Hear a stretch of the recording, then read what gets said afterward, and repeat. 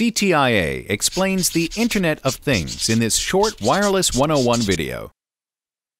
The Internet of Things are network-connected objects, systems, and devices that are monitored or controlled via the Internet.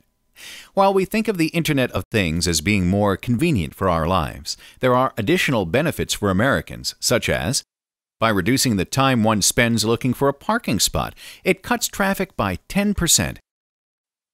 Smart grids can save 360 million metric tons of greenhouse gas emissions and up to $35 billion by 2020.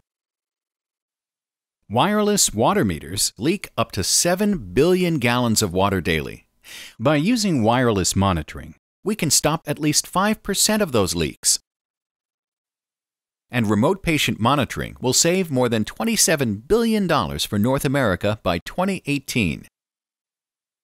While America's wireless companies need both licensed and unlicensed spectrum, there are services when a licensed wireless network is needed, such as remote health monitoring. If your irregular heartbeat is being monitored by your doctor, your wireless connection has to be available and secure anywhere, anytime.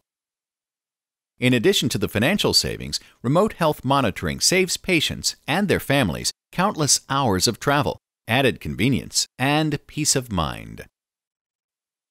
But there are also times when unlicensed spectrum can be used, such as remote water system monitoring in the city of Boston, which is the oldest water system in the country. By using wireless monitoring devices, Boston knows where leaks and problems are in the system as soon as they occur, before they become major issues for the city and its residents.